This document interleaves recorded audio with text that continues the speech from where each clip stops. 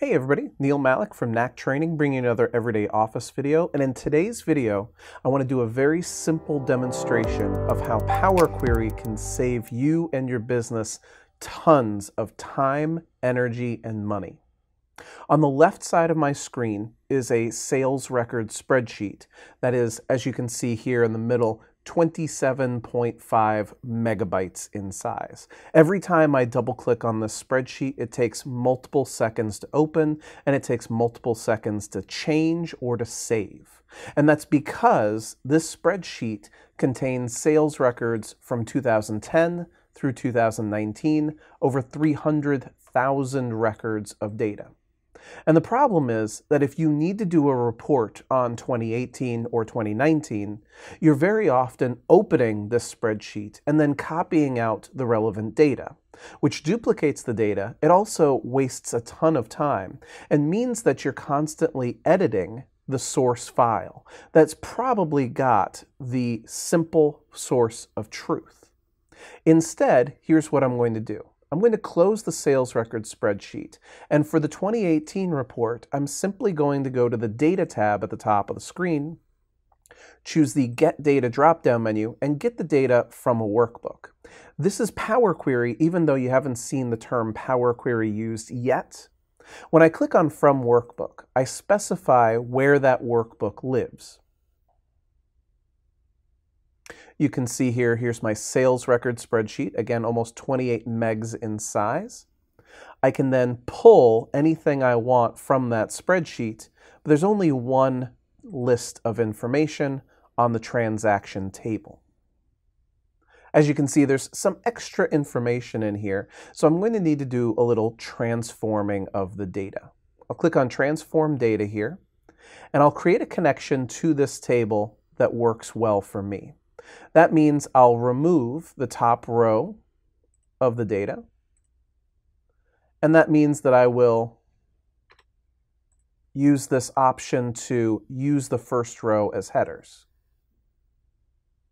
So now I have a beautiful table of data being pulled from that other piece of information. And the first thing I'm going to do is I'm going to load this not directly to my spreadsheet, but instead simply load it as a connection. Click on Close and Load To, and choose to create only a connection and hit OK. And now when I save this spreadsheet, I want you to notice that the size of this spreadsheet has barely changed. It's gone from 9 kilobytes to 14 kilobytes to have a connection to this 27.5 megabyte file. Now what I'll do is I'll actually use this to pull the relevant data. I'll double click on Transactions. Now, when I'm back in Power Query here, notice that I have a Queries panel here on the left-hand side, and this query is called Transactions. I'm going to double-click here and do something like All Transactions 2010 through 2019, so that we know what that query is all about. Then we'll use this as a source. We'll right-click on this query, we'll reference that query, and that'll be our starting point for the 2018 SMB transactions, because that's the only information I actually need. Here, I'll go to my Sale Date drop-down menu and filter for those entries between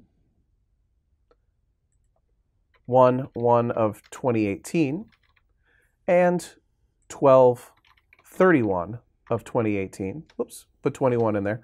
12/31 of 2018, and click OK. And then I'll go over to the type of customer, and I'll filter out all the enterprise customers. And if I have any extraneous information like these empty columns over here on the side, I can always right-click and remove those columns. And if I have information that's not necessarily pertinent, like for example, I might not need the customer's phone number or the employee's ID number, I can always select those columns and remove those columns as well.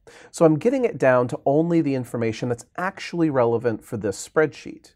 Now I can choose Close and Load this directly to the page as a table. So I can put it into this existing worksheet here in this cell on the spreadsheet, and click OK.